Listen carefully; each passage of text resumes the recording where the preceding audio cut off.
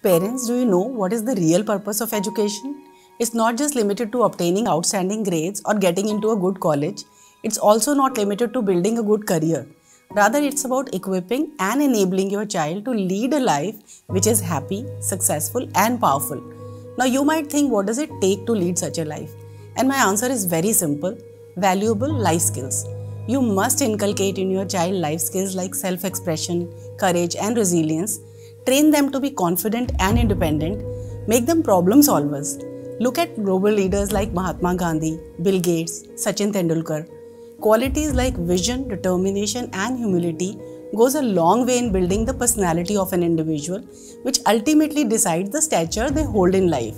So my advice to parents is to give your children the precious gift of life skills and see them grow into leaders of tomorrow.